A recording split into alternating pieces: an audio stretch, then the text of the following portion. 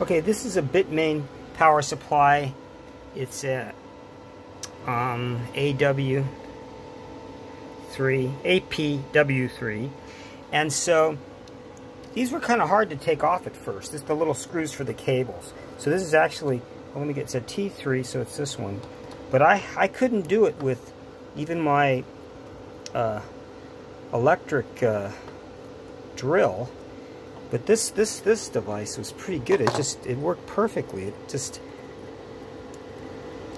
gives me enough torque to be able to turn.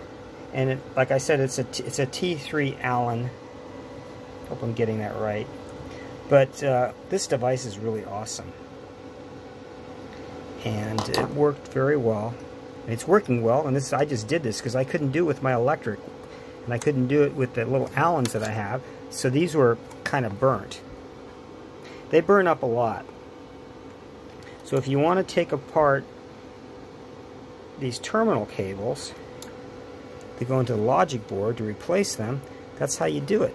So these ones, I'm going to probably replace those two also. So I'm taking this off. I take this one off. I'm very happy. Oop. I'm holding the camera, so it's a little hard. So this one's a little harder. Okay. Let's see. I suppose. Oh, it's gonna move now. Good.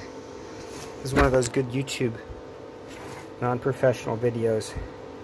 But most important is just that this is how you do it. I haven't seen anybody show you how to take these terminal cables off, and maybe I'll make another one.